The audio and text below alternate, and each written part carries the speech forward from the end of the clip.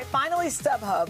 Today, the ticket seller is announcing their year in live experiences report, and we have an exclusive sneak peek at the list of top global touring artists of the year. The ranking is based on cumulative ticket sales for events in 2022. So, top 5. You ready? Okay, let's go. All right, coming in, the 5th spot, Motley Crue's comeback tour with Def Leppard. People loved it. The classic rockers were StubHub's highest-selling U.S. tour this summer. Okay. Wow. Right? At number 4, it's Billboard's top artist of the year, Bad Bunny. Surprise. Now it's a British invasion for the top 3 spots. Here we go. Coming in, we've got Coldplay. That was an awesome concert. I did that one. And actually, that was fun. We got to visit the band on their climate-conscious Music of the Spheres tour. Right? Cool. They even provided a little pedaling power for the lights on the stage. Yeah. That was cool. At number 2, another one of our favorite closet rockers, Mr. Harry Styles. No question about that. With that jumpsuit, he should win everything.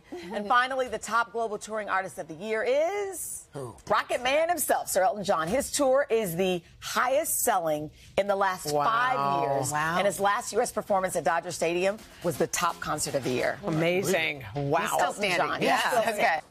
Hey, thanks for watching. Don't miss the Today Show every weekday at 11 a.m. Eastern, 8 Pacific on our streaming channel, Today All Day.